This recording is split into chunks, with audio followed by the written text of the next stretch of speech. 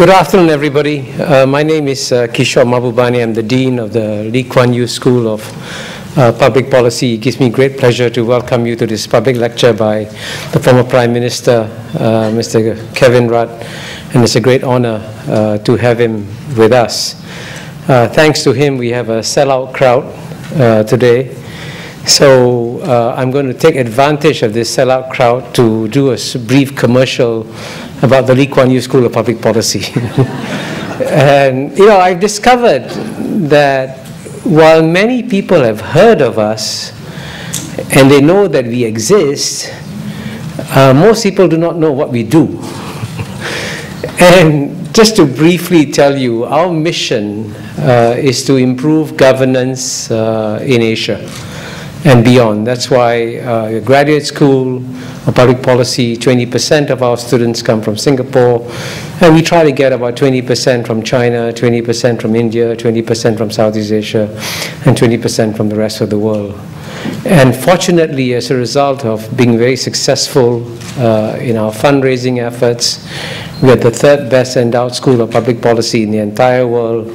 And so while in many schools you have students chasing scholarships, in our school quite often you have scholarships chasing students. So we hope you will pass the word around that we are actually looking for more students and more applications, especially from the region. And for those of you who have connections in the region and beyond, please pass the word on that the best school of public policy to come and study in Asia is the LKY School of Public Policy. And that's the end of my commercial.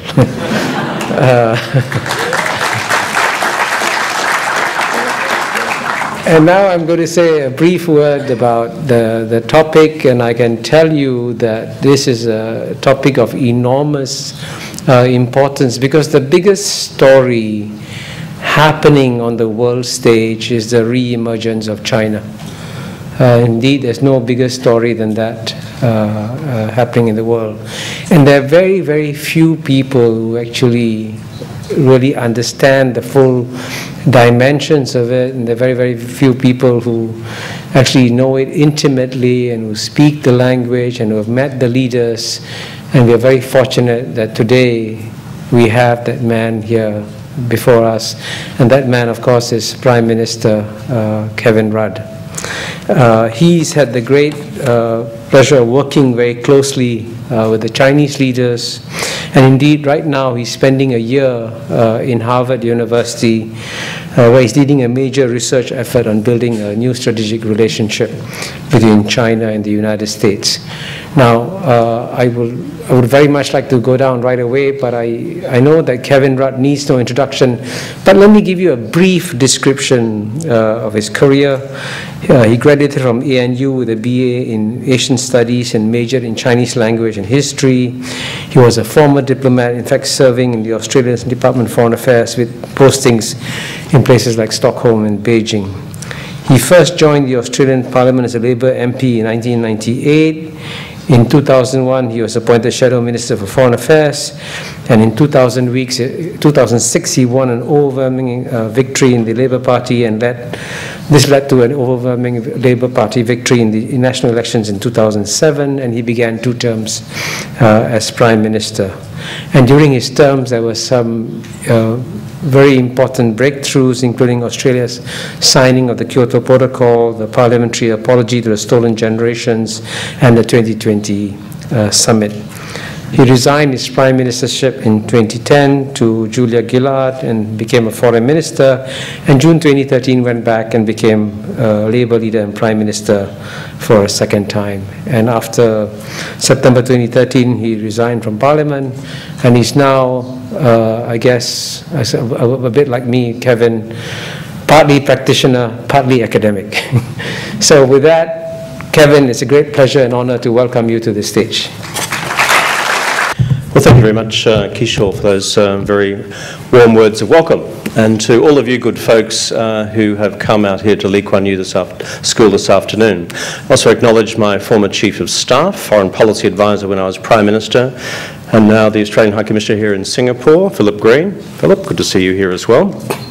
and other colleagues who I've met in many incarnations around the world at various times. And so thank you for honouring me with your presence here this afternoon as well.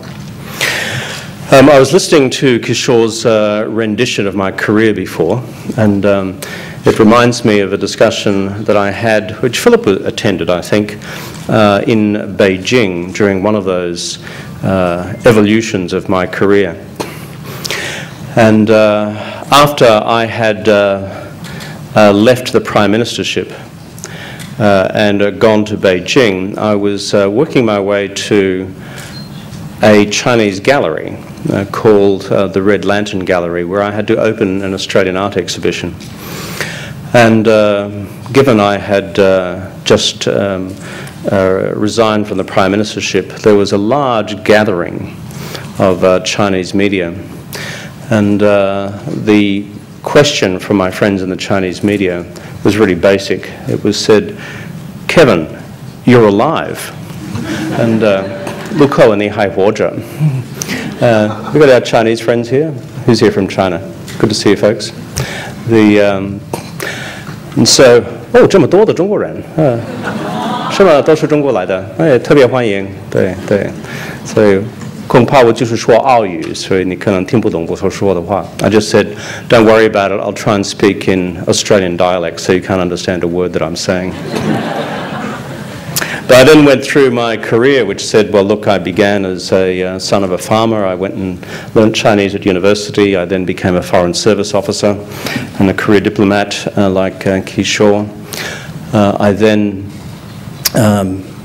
entered the Australian Parliament. I then became a shadow minister for foreign affairs. I then became leader of the opposition. I was then elected as Prime Minister, and now I'm Foreign Minister.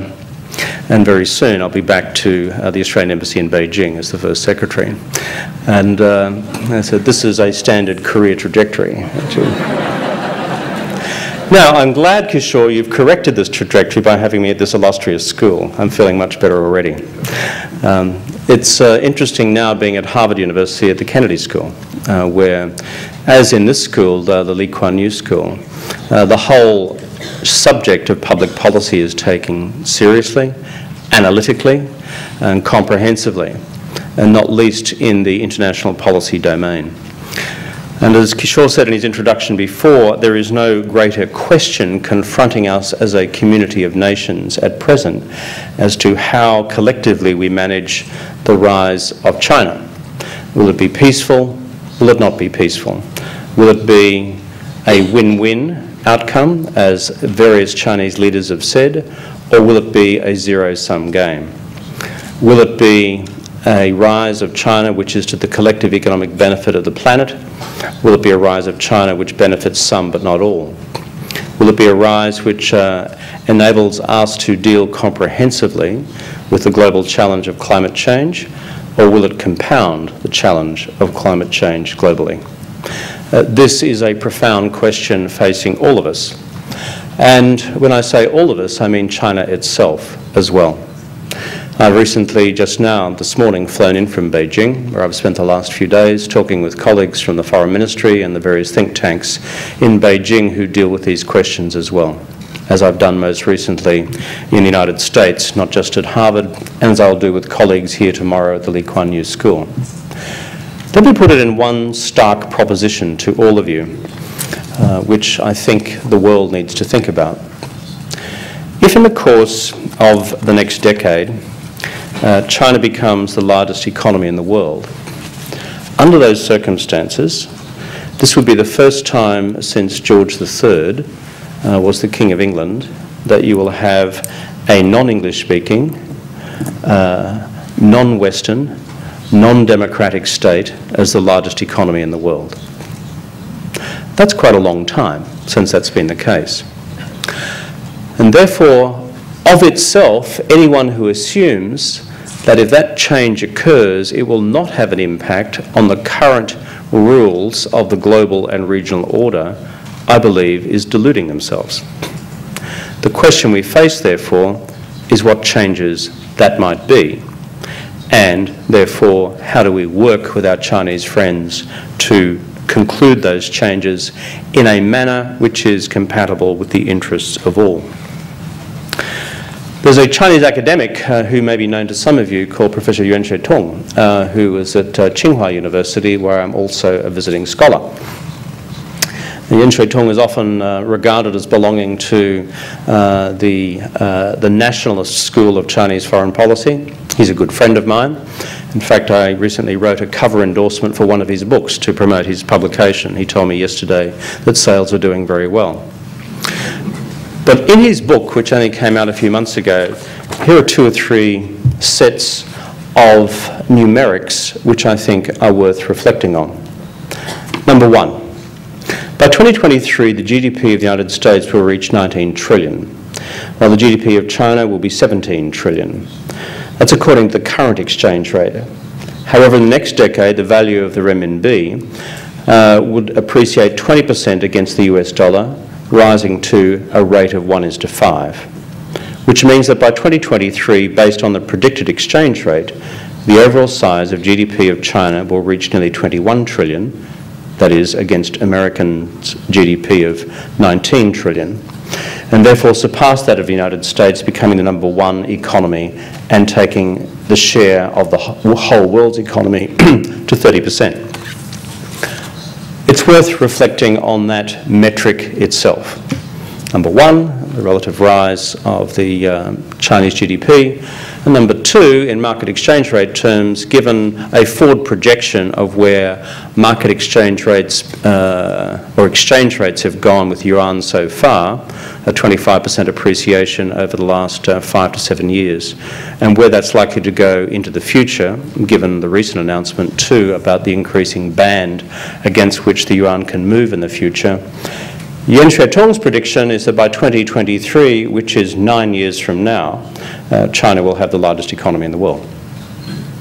Number 2, his second assertion is as follows. By 2023, the influence of the renminbi against other countries would reach 50% or higher of that of the US dollar in terms of international trade and foreign currency reserves around the world. In other words, what his assertion there is that 50% of transactions, trade-related transactions, and foreign currency reserves in the currency in which they're denominated would be made up of the Chinese yuan. His third proposition is as follows.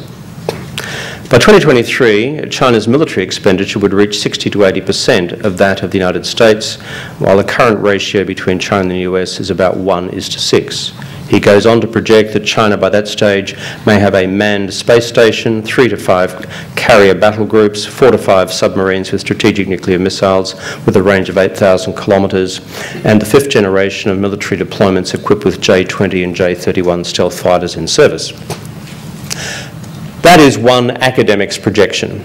I'm not about to enter into the debate about the accuracy or inaccuracy of each of them, either the projected size of Chinese GDP or the projected presence of the yuan in terms of yuan-denominated global financial transactions by 2023, or whether the specific projections on Chinese military expenditure are necessarily accurate either. But they point in a general direction. And what we have seen from parallel publications around the world is almost always, but not universally, a parallel trend. So what does this mean? I think in our analysis of the rise of China, it's important for us to bear in mind 3 sets of propositions. Number 1, where does China believe that it is going? What does Xi Jinping mean by China's dream? Number 2, what do we project China's capabilities as being in a decade's time across the aggregation of Chinese national power? Where will their political system be in 2023? Where will their net economic performance be in 2023, 10 years of the implementation of the new Chinese economic growth model? Where will Chinese environmental constraints take the Chinese economy and Chinese society by 2023? Where will China's energy security lie by 2023? And then there is a third set of considerations beyond the dream, beyond capabilities, and into the subjective realm of China's specific strategic intentions. What does China say in its declaratory policy about what it wants to do in the region and the world? And on top of that, what does China demonstrate by its operational behaviour it is doing in the region and the world? If we're going to be rational in our analysis of these things, each must be taken in its sequence.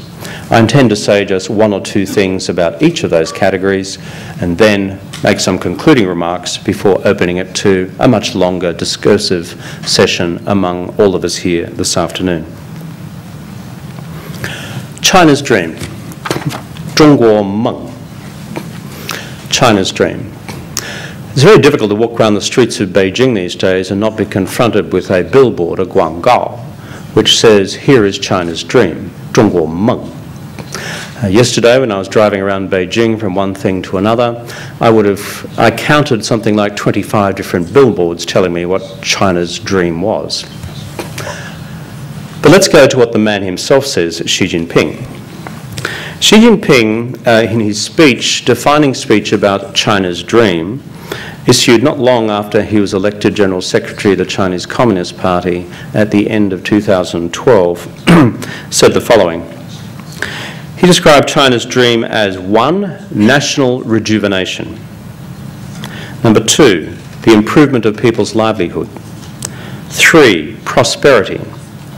4, the construction of a better society. And 5, military strengthening. In other words, if you look at that carefully, the China dream as defined by Xi Jinping is both individual, people's livelihoods, prosperity, a better society. It is also, however, about the power of the state, that is, military strengthening. It is also about the standing of the nation in its own eyes and the eyes of the world, national rejuvenation. He goes on to state that young people should, and I quote him, dare to dream, work assiduously to fulfil their dreams and contribute to the revitalisation of the nation. To fulfil their dreams and to contribute to the revitalisation of the nations. In fact, when you look at the billboards around Beijing, one of the billboards containing a couple of cute Confucian kids dressed in traditional Confucian gear has one with a large thought bubble coming out of his head saying, 中国梦, 我的梦, China's dream, my dream. In other words, what Xi Jinping is saying is, go out there, work hard to realise your personal dream for your lives and your prosperity and your families, and at the same time, through that effort and beyond those efforts, build a strong China as well. And the parallelism of the current campaign about 中国梦 is very much along those lines. Work hard for yourself. Realise a great return for yourself and your family, and there's nothing wrong with being prosperous. At the same time, build a strong China, all part of a unified dream. At a more different level, the party's theoretical journal, which is 求是, seeking. It's the theoretical journal of the Chinese Communist Party, not known for its sense of humour. And anyone who has found a joke ever in 求是, I'd like to see them after this meeting, because having read it now for the better part of 25 years, I've never found one. But theoretical journals for communist parties are really designed for that purpose. So what does the party's theoretical journal say about China's dream? It says this: the Chinese dream is about Chinese prosperity, collective effort, socialism and national glory. Let me repeat that again. It's about Chinese prosperity, collective effort, socialism and national glory. And it goes on to say, it is this sort of dream as to differentiate it from the American dream. The words of 求是, not the interpolation by me. Put those things together, what I'm saying to you is that there is a large project in state building and nation building which goes to the very core of Xi Jinping's dream for the future, and at the same time, in the public articulation of his dream, widens the canvas further to embrace young people to pursue their dreams for their lives as well, and brings both together.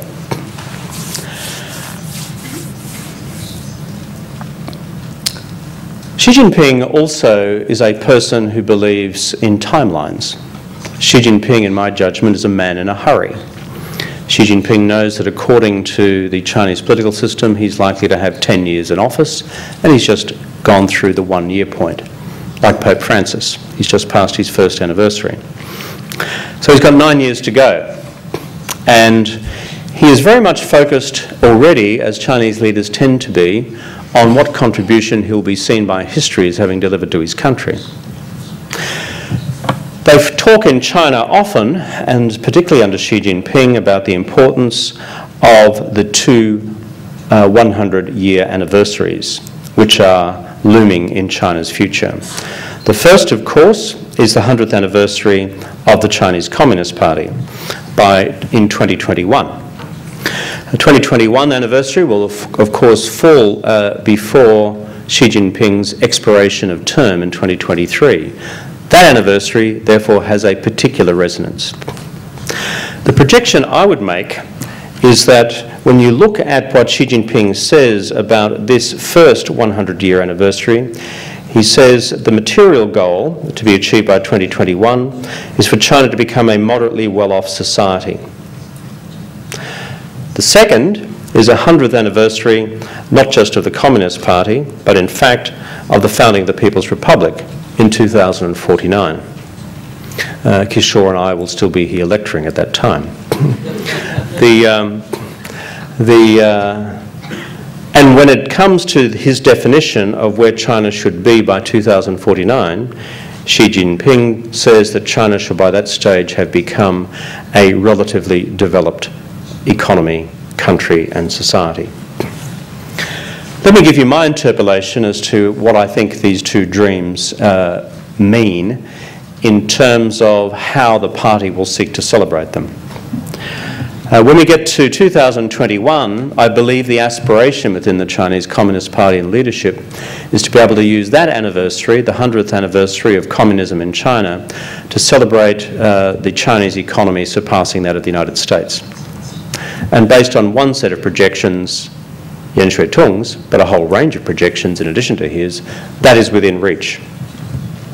And the message to the Chinese people is, whatever you think about the Chinese Communist Party, let me tell you, we've managed to bring you to a status where 150 years ago we were ridiculed by the world and the object of European colonial domination.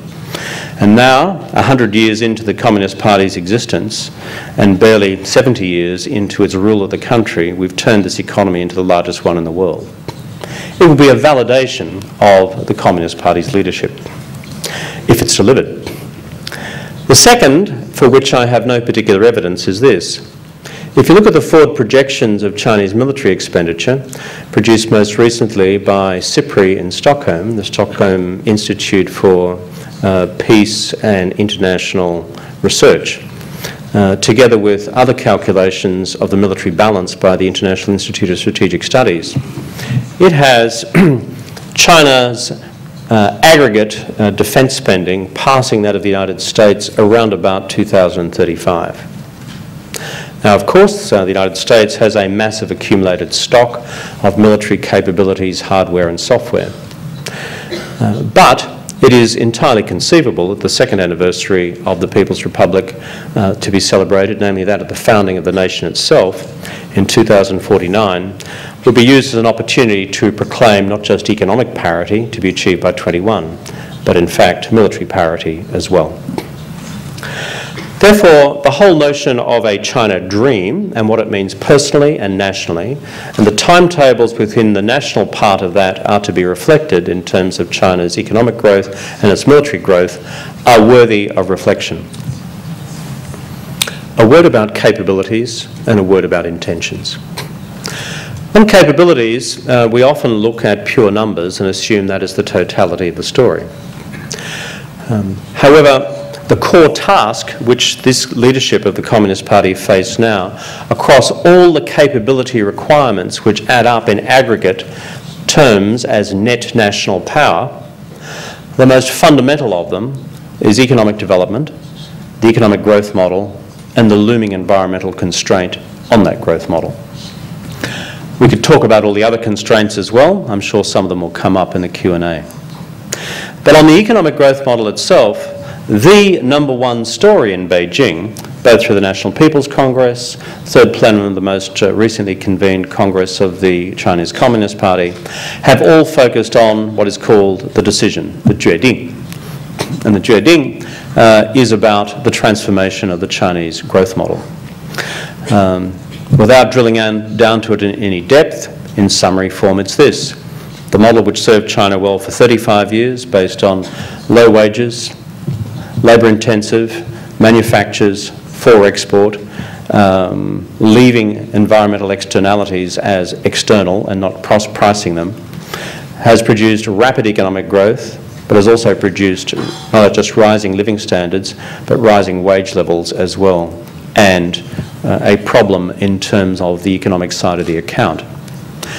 This is the model which has served China well so far. However, the conclusion at the centre is that this model must now change to what is called the new growth model, 那个经济新的模式. And it refers to the need to have as the future driver of China's economic growth high levels of Chinese domestic consumption as opposed to unsustainable levels of state investment. Secondly, for that consumption to be fed by China's rising urban middle classes. And thirdly, consistent with the economic development pattern across economic history, to be driven in large part by the services sector. And the services sector being more environmentally friendly than secondary industry and other elements of the production process. This new economic growth model has just been agreed.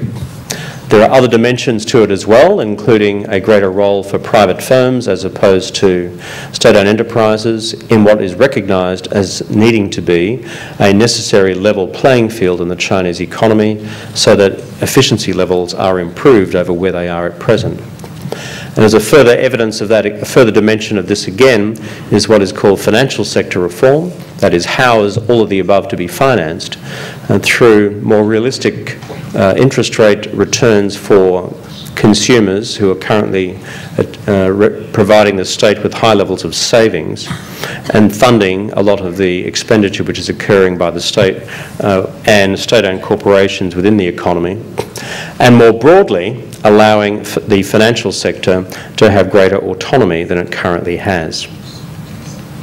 The success or failure of this economic transformation project will determine whether Xi Jinping's dream succeeds or fails. Therefore, for those of us in the business of political economy, this should be the central object of our study for the period ahead. One final point in terms of constraints.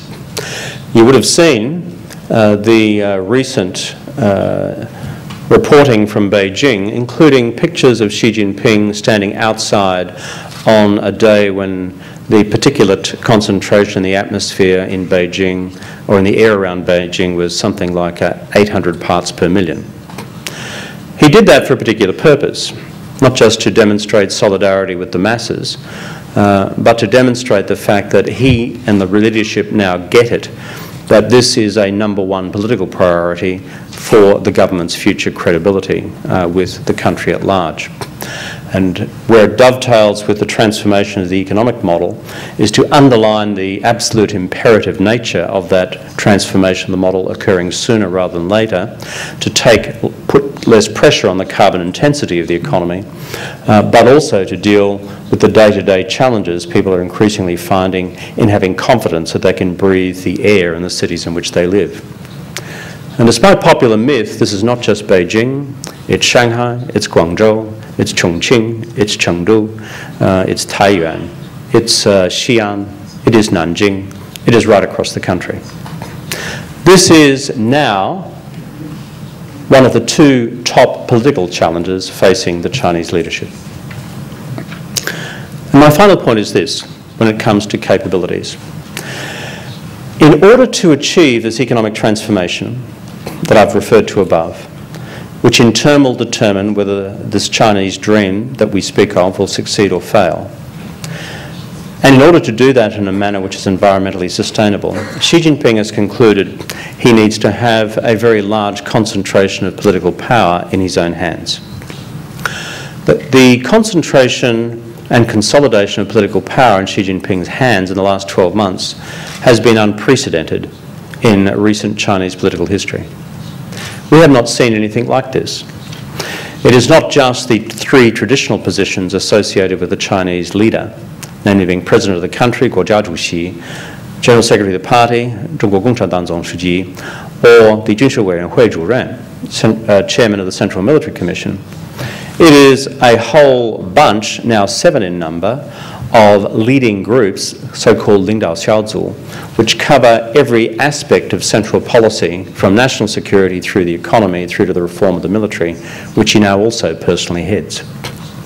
At the same time, a large and growing scope of an anti-corruption campaign, which is now seeing many, many individuals put into detention and legal cases being unfolded against them. Many people have asked the question, why is this so? To which the answer is this.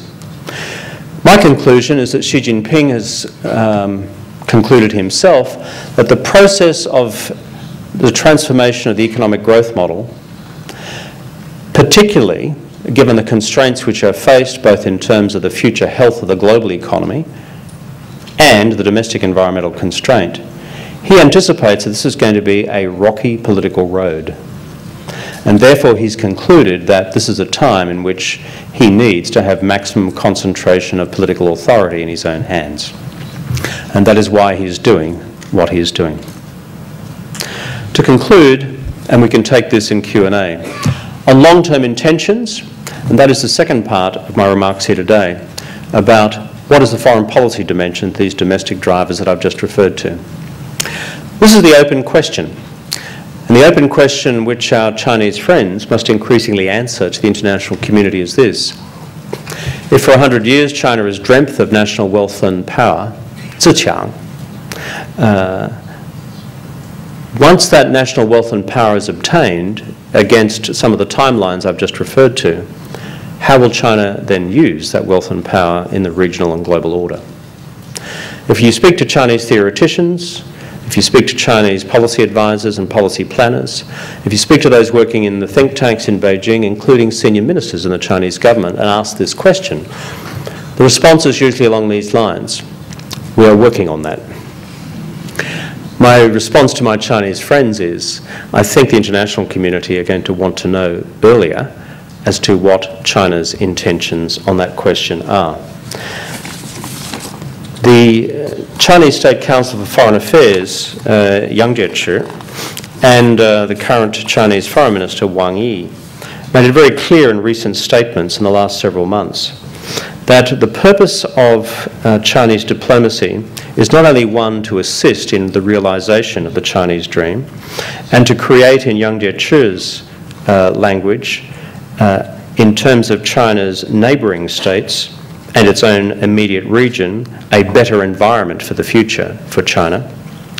But on the global order itself, these two leaders of the Chinese foreign policy establishment also say that they want to see changes to the international system in order to make it more fair and just.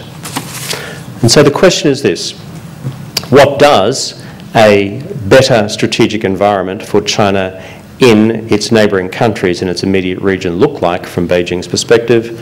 And secondly, what are these fairer and more just rules for the international order which the Chinese leaders now speak about? These form a core part of the research project which I now lead at Harvard. And that is why it's been my great pleasure to be able to spend here some time at the LKY School to be able to sit down with scholars as well to work through these deep questions which affect not just China's future, but all of our futures. Thank you very much. Thank you, Kevin. That was fascinating. As a moderator, I have the great privilege of asking the first question. Good. And I'm going to ask the question that I suspect is on everybody's mind. Because, you mentioned that there's been an unprecedented accumulation of power by Xi Jinping. It's pretty obvious. So he's been able to do in 1 year what many leaders fail to do after several years. And you've met the man several times. I've only met him once. I think we were in Beijing together on that occasion. How would you characterize the man, and what would you say are his strengths, and what makes him unique or different from the other leaders? That's an excellent question, Kishore. And when Kishore was in Beijing for a meeting of a body of which we are both members, Xi Jinping made it clear to those of us around at the time that Kishore's publications are widely read in Beijing and by the leadership. So it's worthwhile bearing that in mind. Xi Jinping, in my experience of him, and from what I've read as well, but you pick this up just from sitting with him and talking with him at length, is that he's a person very comfortable in his own skin. He's not trying to be something he's not. He's a born leader. Number two, as a consequence of that, he's very comfortable with the exercise of power. And that, I presume, is a product of both personality but also upbringing. He's been brought up with China's leadership elites. He's known them all well personally. He's been through their ups and downs over a long period of time. His father, Xi Jinping, was both a military commander during the Revolutionary War, as well as a person who assisted Deng Xiaoping in the first phase of the pragmatic management of the Chinese economy in the 1950s, before they both fell foul of the Cultural Revolution, and both were purged as a result. And then both came back together, and Xi Jinping's father, Xi Jinping, was given the job of running the implementation of China's open door policy as it affected the 4 special economic zones: Xiamen, Zhuhai, Shenzhen, Shantou. And so Xi Jinping has seen the exercise of power for him and against him up close and personal. He therefore understands acutely the nature of the political dynamics of working within what is still a one-party state. The third thing is this: I have discovered him, and I disagree with many analysts who've put a different view, to be a person who is deeply wedded to a deep reading of history. Others have said his familiarity with Chinese classical history is thin. I have not found that. He's a person who's acutely conscious of how China has become what it has become, given its historical circumstances. Very literate when it comes to 19th century Qing history, the fall of the Qing Empire, and the failures of the Republican government, and has more than a passing familiarity with world history. Put all that together then, what do we find? A person who, in my judgment, is a professional and consummate politician, because that's been the environment in which he has grown up. He's absorbed it viscerally. He hasn't had to learn it from a book. And secondly, he has a deep familiarity with history, both of the country and the party. And in terms of a personal mission statement, many would find this surprising. As I mentioned to you before we came here tonight, sure, he, like many other Chinese leaders, is a nationalist. He wants the best for his country. He wants his country to return to a position of global preeminence. But underneath that, he wants to be the saviour of the Chinese Communist Party. Xi Jinping is a party idealist, in my view, and that explains a large part of the current anti-corruption campaign, which he believes is necessary to save the party from imploding on itself. Now, since this room couldn't accommodate everyone, we have a spillover room next door. People are listening over there. And one of our students has posed this question, Zhu Jiansheng, an MPA student. And 2 questions. One is, how do you see the US rebalancing strategy, or the US pivot strategy as it is more popularly known? And how do you think the China-US and China-US-Japan relationship will play in this triangular relationship? Well, they are two of the most difficult questions of all. That's why I posed that. The first one is this. On the rebalance, I've said this in an article I wrote in Foreign Affairs magazine last year, not last night. For you, one night is like a year. You too, mate.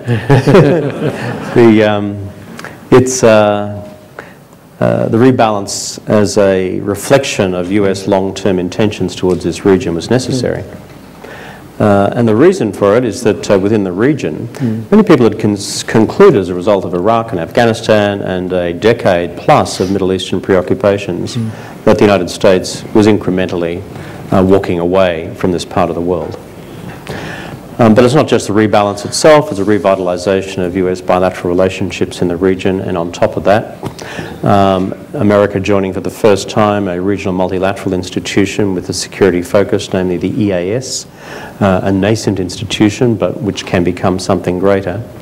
And thirdly, on top of that, the free trade drive through the Trans-Pacific Partnership. In other words, what does all that symbolise? The American administration under President Obama in his first term and Hillary Clinton as its Secretary of State saying America is in the region to stay. Now, I think that has provided the basis for there to be now a serious engagement between the Chinese and the United States in a process of regular summitry on dealing with the totality of their relationship, good and bad, areas where there's trust and areas where there's no trust at all. And the fact that 35 years into normalisation, and it is the 35th anniversary of US-China normalisation this year, is that it is only in the last 12 months that we've begun a process of regular annual summitry with a regular working agenda on the totality of the relationship from cybersecurity down to trademarks is a good step. The fact that we have not had such a mechanism before has meant that Chinese presidents and American presidents often met either at the edge of other meetings, like whether it's APEC or whether it's the EAS or others, or a G20 meeting, or they're in contact only when there was a crisis. The challenge is this, for both sides to use this process of regular summit diplomacy, and the next one will be in China in the second half of this year, I hope earlier in the second half rather than later, will be to consolidate that agenda of where the two countries can work together in a list which should include cybersecurity, a list which should include North Korea, a list which should include where to in the future with the Trans-Pacific Partnership, China long-term in or out and under what conditions. Fourthly, on top of that, rules of the regional road, by which I mean how do we avoid maritime incidents at sea, whether it's in the South China Sea or the East China Sea, in terms of China and Japan, and other items as well. That is building long-term regional architecture. Now, this process has barely begun. It is not even 9 months old. I'm a strong supporter of it. I've written it publicly. I've done my own bit privately with both governments to encourage in this direction over a long period of time. Japan. I wish I had a crystal ball. As you know, the toxicity in the relationship between Tokyo and Beijing at present is the worst it's been since normalisation in 1972. And that's a long time ago. Even I was barely at high school. That's a long time ago. And so it's a big call when you say it's the worst it's been in more than 40 years. The core challenge is this. By whatever mechanism, direct or indirect diplomacy, for both Tokyo and Beijing, to identify a means by which this issue on Diaoyudao Senkaku can be strategically parked once again to the side and left there for another 40 years. There is no solution to Diaoyudao Senkaku. The positions on sovereignty are equally clear on both sides of the agenda. And you can argue either case from either perspective for another 100 years, and the other side would still not agree. So the challenge of diplomacy is to take this particular, excise this particular cancer from the relationship before it spreads any further. There are ways to do that. I've just recently co-authored a piece with Joe Nye from Harvard, which hopefully will be published in the not too far distant future, outlining some practical ideas on that. And my final point about Japan is this. I believe in Beijing. I can't speak for Tokyo because I haven't been there recently. There is no appetite for any type of low-level conflict with Japan over this island, by accident or by design. Looked at purely from a Chinese perspective, this goes in the wrong direction in terms of their interests. I think the wiser heads in Tokyo also have that view. Therefore, the practical diplomatic challenge is what I describe as identifying the parking place in the car park to put this bloody thing. And that's what a number of folks, many more intelligent than I, are working on at present. Great answers. Okay, first question. In the yes, big room. please, yeah. In this room, yes. Please come up to the microphone. Yes, yes, please go ahead. Okay, Mr. If you don't mind, identify yourself and please ask a short, sharp question. Yeah. I'll try and be short and sharp, Mr. Rudd. My name is Jeffrey Ford. I'm a lowly hedge fund manager here in Singapore. And my question relates with absolutely nothing to do with China in 2023, but more to do with Australia and China in 1923. And I wanted to ask this question, not so much on behalf of myself, but on behalf, as a fourth-generation Australian, on behalf of my parents, their parents, and the parents before them, but more so for my daughter when I talk about Australia being the land of the fair go and mateship. Australia's undergone quite a lot of melancholy reflection in on its socio-economic and political policies in the past, and we've seen apologies, and rightly so, apologies evolving out of that.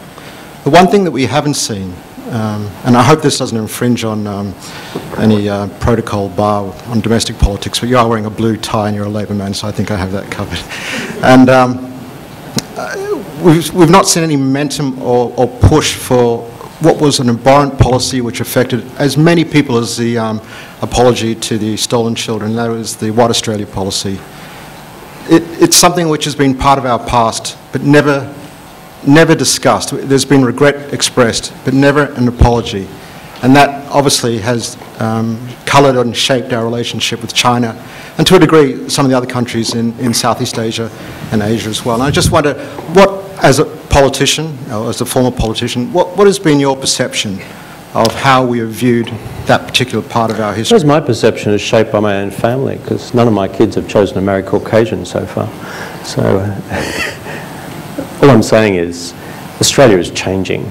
You know, my son-in-law is Chinese, my daughter-in-law is Malaysian, Australian. The face of Australia is changing. Now, if you want me to go through the history of the White Australia policy, it is appalling at every level, for which I make no excuses. It was just there. But that policy has now been extinct for the better part of 45 years, going on 50. Now, if we look at the current composition of immigration to Australia, correct me if I'm wrong, Philip, but I think it's as much Asian as it is non-Asian, isn't it? But on the numbers. Go to the streets of Sydney. Are you from Sydney, sir? No, I'm actually from your home state. Ah, from the People's Republic of Queensland. Yeah. But does the argument fall down? Because we also have immigration in America to the same degree, but we've also seen an apology to the Japanese Americans for what happened during the war. And the indigenous, the taking of the stolen children happened many, many years ago, and we've stopped that. But we've still found time. I suppose what we've done, look, I'm not trying to walk away from this because, frankly, as Prime Minister, no one ever put it to me that it was necessary. I choose to lead by example. My example is my family. My family is from everywhere. I don't think you can get more personal than that. And I'm proud of each and every one of them and love them dearly. And that's the new face of Australia.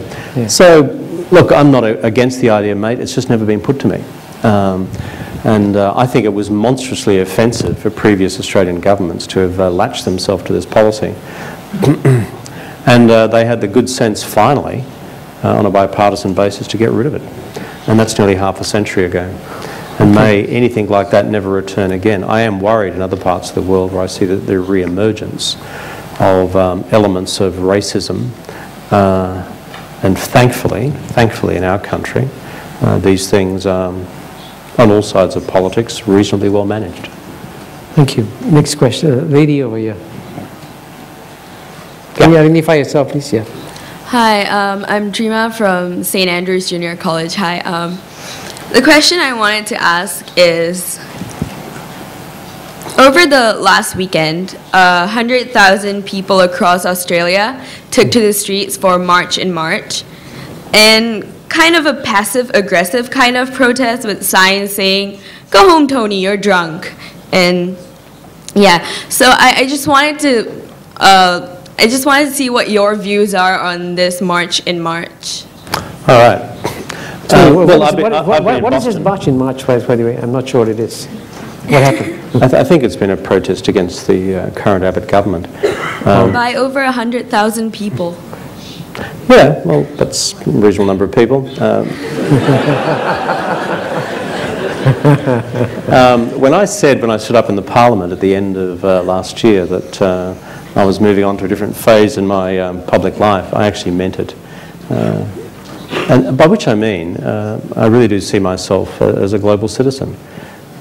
The world, and Kishore knows this from his own life experience and the work he does here in Singapore, has a stack of transnational, international and global problems. That's where I'm focused at the moment. How do we prevent some mindless bun fight in the East China Sea from wrecking the region? That's a pretty practical problem, I think. How do we manage the long-term rise of China so that we negotiate it peacefully rather than falling into what the theoreticians describe as the Thucydides trap of an existing great power preventing an emerging great power from rising, or an emerging great power from rising to take preemptive actions against an existing power? These are profound questions, as is, can we get a Chinese-American agreement on climate change? I'd much rather work on that for the future. Domestic politics, there are a whole bunch of folks in charge of that at the moment. I wish them well. He's not going to interfere in the internal affairs of Australia. Next question. My name is Rohit. I'm a resident of Singapore, a fan of the LKY School and a fan of yours. Back to China. So fan of his or a fan of mine? Both. So my question. He's a diplomat. My question is back to China, not Australia. What is your view on the Chinese policy of the string of pearls in South Asia? These ports in Burma, Bangladesh, Sri Lanka, Gwadar port in Pakistan, and this land connection that the Nawaz Sharif's government is planning between China and Pakistan for exports, and a very smart encircling of India through commerce and through upgrading the ports of friendly nations. What's your view on that? Look, if you're China and you're about to become the largest economy in the world, what's the view from Beijing? And I say this to describe, not to defend or anything else, but the view from Beijing is we don't want to have our maritime exit points into the Pacific as our only points for the export of our product. We are therefore building huge energy corridors across Central Asia. They're being done through various of the Central Asian stans, and other projects of the type you've just referred to in, let's call it, South Asia as well. Secondly, what drives that is not just access to markets. What drives that is long-term energy security. If you were sitting around the table of the Standing Committee of the Politburo right now, political stability is number one priority in the preservation of the rule of the Communist Party. Number two, making sure people have got a job through enough economic growth without strangling ourselves environmentally. Number three, making sure there's enough energy. And everything else comes 5th, 6th, 12th, 20th, 29th and 31st after that. They regard that as the basic stuff. Now, on string of pearls, which goes beyond, shall I say, as it's described in the literature, beyond the economic imperative and the energy imperative, diversifying your points of ingress and egress from the Chinese landmass. For those who project that this is simply China widening its strategic sphere of influence, can I make this point? Look very carefully at, if you're putting this into some future global strategic context, how on earth can you operate with naval bases for offensive naval operations out of those centres without making yourself immediately vulnerable to surrounding air power? There is a huge operational question here for those of you who study defence and strategic studies, which is you can only operate offensive capabilities at length from your home ports if you have massive, not just carrier-based capability, but in support of that, massive refuelling capabilities at sea as well. And there is, I'd say, decades and decades and decades of investment necessary before PLAN, the People's Liberation Army's Navy, would achieve the capabilities which the Americans only really achieved in the period between the wars. So I've read the literature on the string of pearls. I understand Indian reactions to it. I've spoken to the Indian government about it on a number of occasions in various capacities. But I think we need to be very sober in our analysis as to what force multiplier this would ever apply to the Chinese Navy if it chose to operate intentionally in an offensive manner in the future. And I would say it's limited. Okay, I can see as usual the questions are piling up. So maybe we'll take three at a time. And if you don't mind, I'll take these three and I'll come to you three. And if you want to take notes, feel free to do so, Kevin. Okay. But we'll take three of you, if you don't mind, quickly, because we are running out of time. So let's take three questions from here. Yeah, good evening. And I also have one question in the other room, which I'm going to pose in a while after this. Yes. Okay, good evening, Mr. Vat. My name is Sean. I'm from St. George Junior College in Singapore. So lately, China has taken a position that, in my opinion, is rather silent on affairs where it concerns America, Russia in particular. Over the weekend, China just abstained from the UNSC resolution. And so I would like to ask this question. What do you think will be China's new role in the new global order, as Chinese leaders have said, like what you said in your speech, fair and just new global order. Now, what will this entail for the global economy and global political outlook? Thank you. Thank you. Next question. Yes, please. Hi, my name is Ramita Kandapudi, and I'm a student at the Singapore American School. In class, we've been talking about how there's a recent slight increase in the local level of political activity among Chinese citizens. So how do you think this very basic level of decentralization of power will impact China's future, if at all? Thank you. Thank you. A question of decentralization, yeah. Okay. Last question. I'm Lalit from Melbourne, but I'm not asking question on Australia. I've been in Asia for the last 15 years, applying information technology in Asia, most part of Southeast Asia.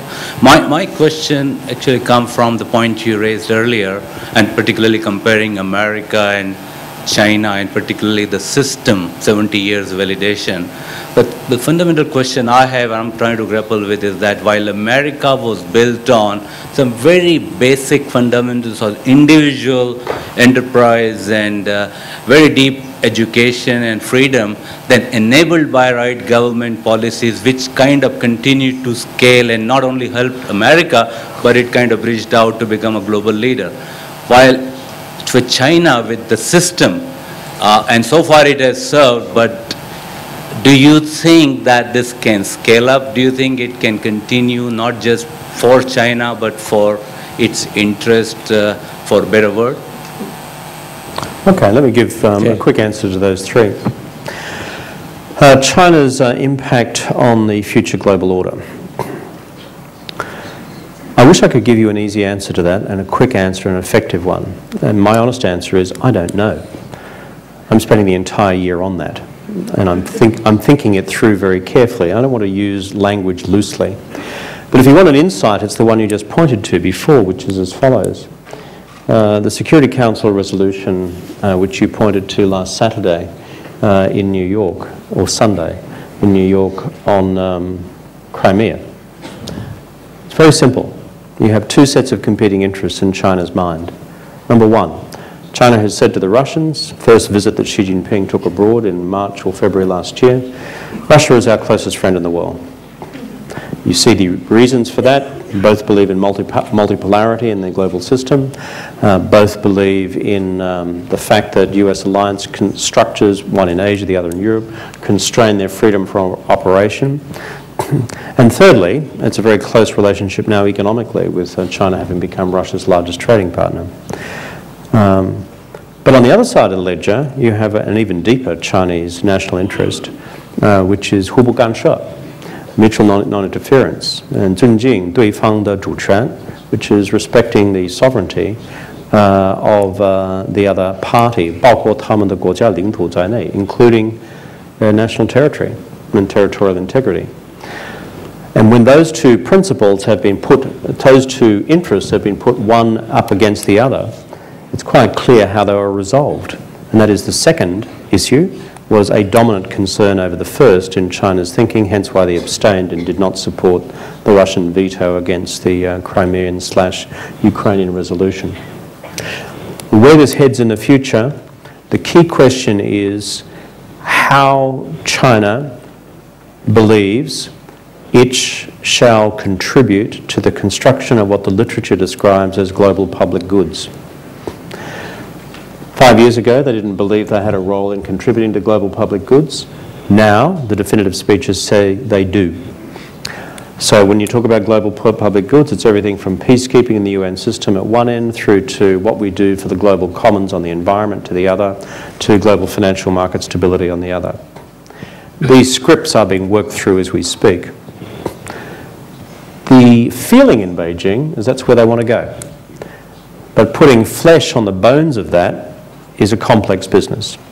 And that's why I'm cautious in what I say. Can I just quickly, if you don't mind, there's a related question from the other room. And the question is there anything that the rest of the world, from Ruben Heinz, one of our students, is there anything the rest of the world can give in quotes, to China to make its rise more peaceful? For example, allow China to run the World Bank, for example. Well, can I put it in a slightly more philosophical context in my response? And I say this quite purposefully. I think what the rest of the world can give to China is something much more elemental than that. I think what the rest of the world can give to China is respect. 尊敬,互相尊敬.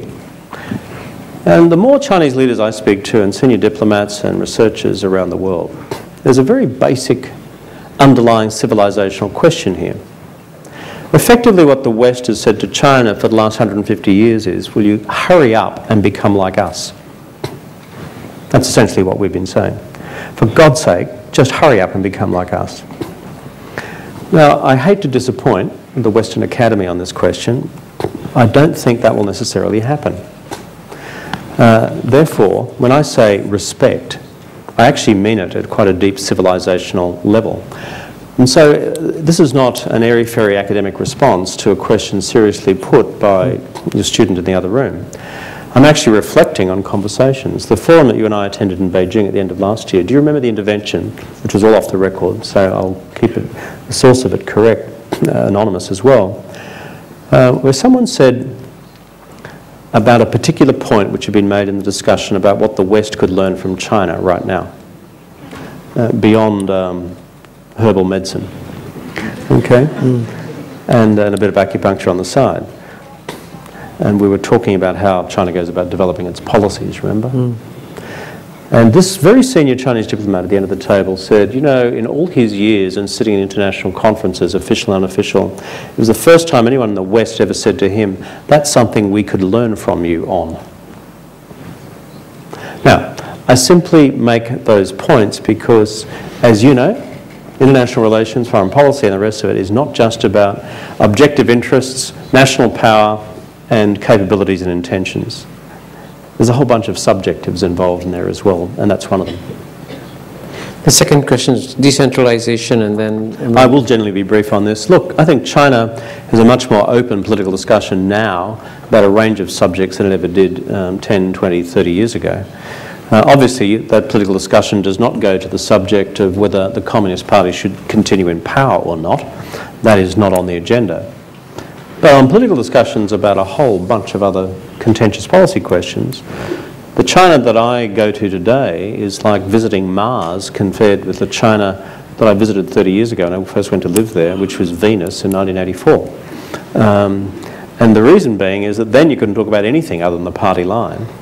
Now, except for the central question of the Communist Party being in power, most of these policy discussions about China's future are relatively open.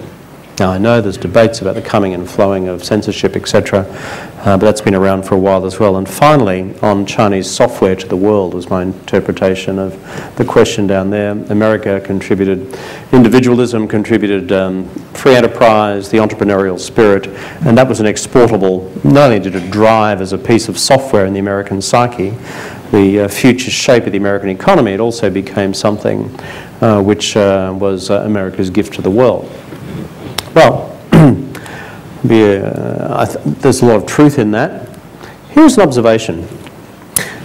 The classical critique of the Chinese system is as follows. Chinese folks can't think creatively because they all have to memorize stuff. Secondly, the classical critique is, I'm not saying I agree with this, I'm just repeating what everyone else quietly says to one another, that tradition comes from 2,000 years of memorizing the Chinese Confucian classics, which is how you pass the imperial examination system, and that's what they do into the future. Therefore, the Chinese are great copiers, but they are bad innovators. That's kind of what I describe as the baseline prejudice about it. I think that holds, in reality, I think that holds very little ground these days. Because when I speak to American entrepreneurs and those working in the IT sector, those working in the life sciences, they are now increasingly saying to me that the level of Chinese innovation is going through the roof. I think it's time we challenge one of these old saws, these old wives' tales, I mean that in a non-sexist sense, these old conventional wisdoms, because I think something is happening here. And whether it's the mass reinterpolation of hundreds of thousands of students who have studied abroad, come back to China and are working constructively, creatively and dynamically with the bases of science and research in their own country and adding enterprise picked up from elsewhere, who knows? But if you simply look at the level of patents applications now in China for the protection of their own domestic IP, there is a new innovative culture emerging. Do you mind staying on for 5 more minutes? We are 5 minutes away, but let's try and quickly grab 4 questions. But if you don't mind, these will be the shortest and sharpest questions in the world. Okay, sure. Please. I'm Tan King Soon from the Tan Ning Kiam Foundation. My question is related to what you just said. I have noticed that from history, once countries achieve a certain level of prosperities, they evolve into democracy. For example, Taiwan and South Korea gradually evolved into democracy after they attained a certain level of prosperity. What are the chances of that happening in China? Thank you. Okay, good question. Next one. Thank you for your profound insights, Mr. Rudd. My name's Evan. I'm a graduate of the Melbourne Business School. And I'm going to be a bit greedy, and there are 2 parts to this question. No, you've got to make it much shorter, I'm sorry. Very short 2 questions. First one being, it seems that with this consolidation of power into Xi Jinping's hands, it seems mostly benign and pragmatic, but with that consolidation, it depends on the leader being powerful, forceful, in control. If that were to change, my question would be to ask, what would the implications be for ASEAN and consequently Australasia? Because there are the Chinese interests that are spreading through to Cambodia, very strong Chinese interests in Africa. What would this mean? Will ASEAN be swallowed up by this? Or will this also affect Australia eventually? And the next one is the part about nation building.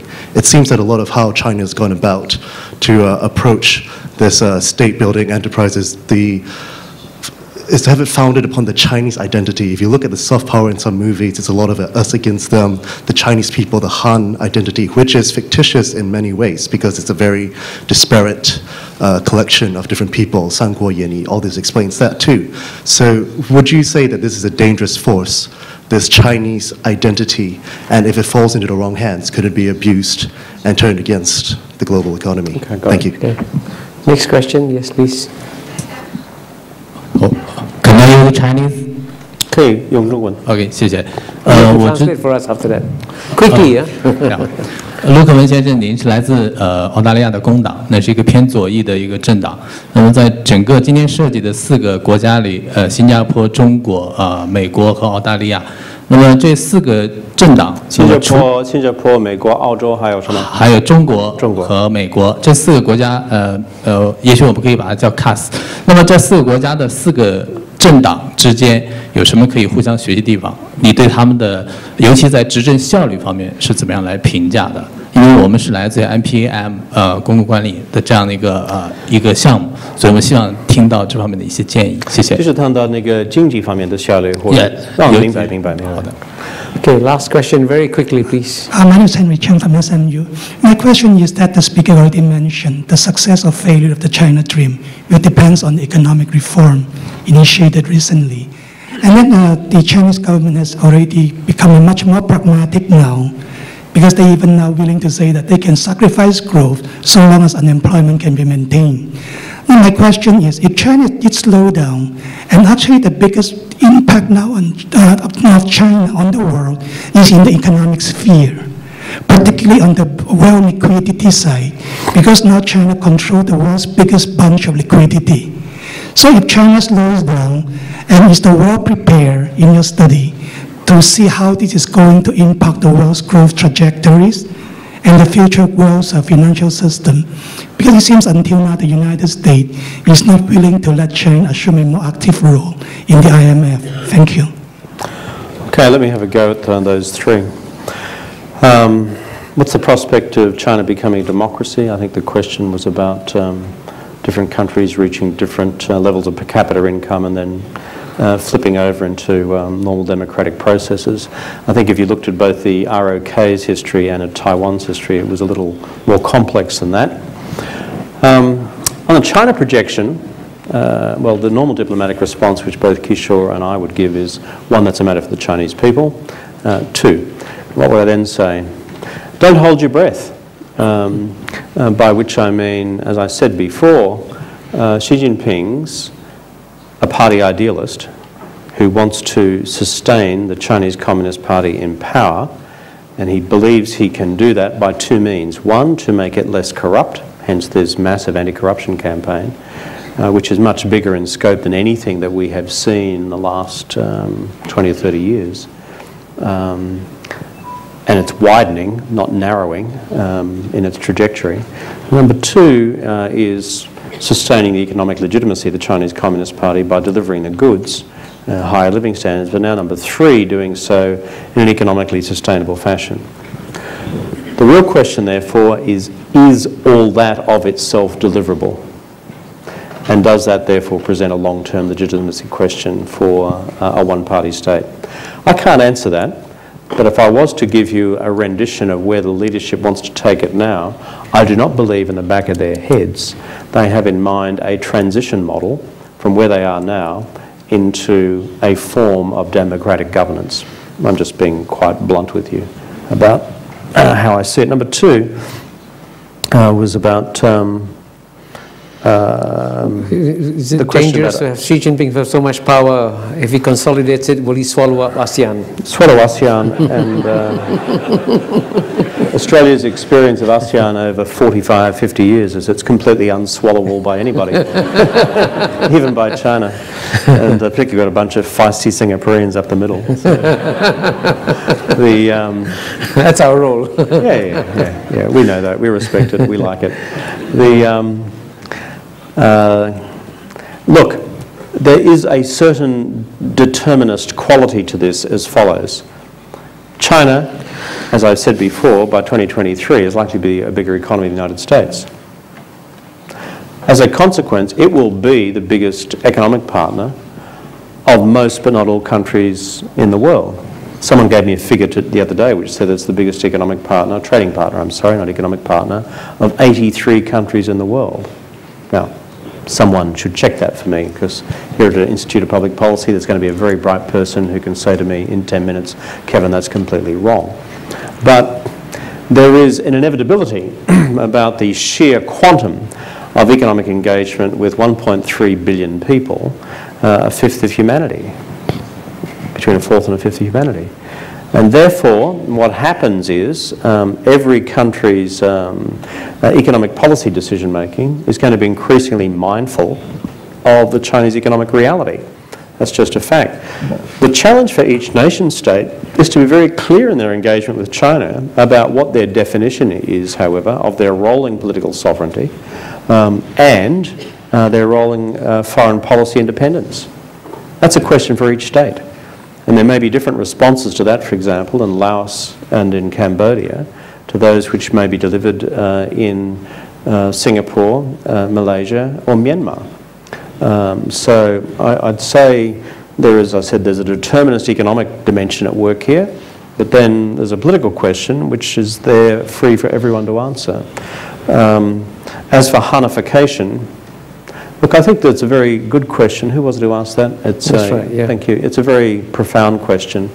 And frankly, it's the internal debate, as you know, in China, on questions of 爱国主义、民族主义，还有国家主义. The difference between patriotism, nationalism, and frankly, I won't say racism, but it's like ethno-nationalism. And this is a very complex and confused debate within China itself. Here is a word of hope, given all the complexity of that debate. Increasingly, you know, my feeling as a frequent traveller to Beijing is that, frankly, the post-1980 generation, those born basically in the period of 三中全会之后出生了, those born after the big reforms of Deng in the late 70s, early 80s, I begin to sense a quite different mindset on the part of these folks, which is, first of all, you speak to any parent who's got a kid born in that period, and they'll say, these kids, where have they come from? They don't do what their parents tell them to do. I always did when I was a kid. Basically, there's a whole level of what I describe as domestic insubordination going on at the moment in China, which is sort of rocking the foundations of the Chinese social structure. But these kids are now 34 years old at the eldest end of the margin. They're not kids anymore. And so as these folks work through the system, I think there is quite a profound sociological phenomenon unfolding there about how that future Chinese personality will manifest itself in questions of the future shape of Chinese politics, but also the China's future perception of the world as less of an us versus them reality than a more complex, interconnected reality. Now, I just leave that for where it is. As for the Chinese question, which was about 4 countries and their approach to governing parties in the 4 countries of China, Singapore, 新加坡、中国、澳大利亚还有什么？美国 Yeah. How governing parties in those countries deal with the whole challenge. Which are the 4 countries again? The United States, Singapore. China, Australia, Singapore. Oh. Okay. Deal with the question of, let's call it the economic efficiency agenda, in vastly different ways and with vastly different imperatives, because China is still in that stage of massive economic capital formation, frankly, in its own economic model. The domestic investment gap in national infrastructure is still large. I'm not talking about residential construction. I'm talking about everything from, you know, Beijing needs a new underground if you're going to deal with the challenge of environmental pollution in China's major cities. Its underground system is not coping. It's metro. So the point is, the 3 developed countries that you've just mentioned there have different economic efficiency challenges to the one developing country. In our country, could I just give you one suggestion? And it's Australia, because I wouldn't comment on my friends as Singaporeans, because someone will jump on top of me for getting something wrong. Even if I was right. No comment. Or particularly if I was right. In our country, look, when you're a developed economy and a relatively successful one, and we've been through, 23 years now of sustained economic growth, no recession, total factor productivity in the economy, not too bad, labour productivity reasonable against most OECD standards. There are 3 things that you must do in any economic setting, particularly for an advanced economy. One is massive rolling investments in human capital. And there is no shortcut to that. How we think how we reason, how we conclude, and how we solve problems and innovate. That is the biggest variable in any efficiency equation. The second one, of course, is the capital intensity equation. And for countries like China, we've done something quite well and others less well. The whole new revolution which lies in broadband or fibre optic cable for everything as a new transformational platform in how all economies efficiently do the things they currently do. That is the biggest piece of economic investment that you can do to promote productivity anywhere in the world. Thirdly is to have an honest, independent umpire, referee, judge as to how efficiency is going and what further needs to be done. In our country's case, we have this thing called the Australian Competition Council.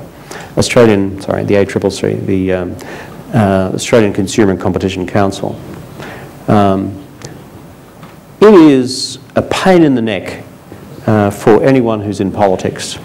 It's independent. It goes out there and it will produce these outrageous reports on what has to be done to make the economy more efficient. It's absolutely essential that they do so, because otherwise the business of politics will constantly compromise your way from the efficiency objective, which is essential in the total growth equation. Unless, of course, we all finally decide to incorporate into our growth models a good dose of Bhutan and our overall well-being. How's well-being in Singapore, Kishore? Is it going well? Well, it's improving. So anyway, I think you've done a brilliant job of answering all these many difficult, complex questions. And I'm glad that you...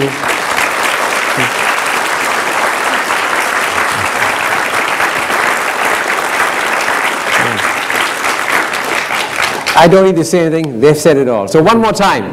Applause. Thank you. Thank you.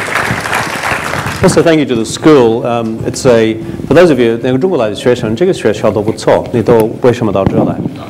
在全世界，这个名誉很高，包括在美国在内，都是中国人应该到这来读书。It's an advertisement for the Chinese to come here and study marketing.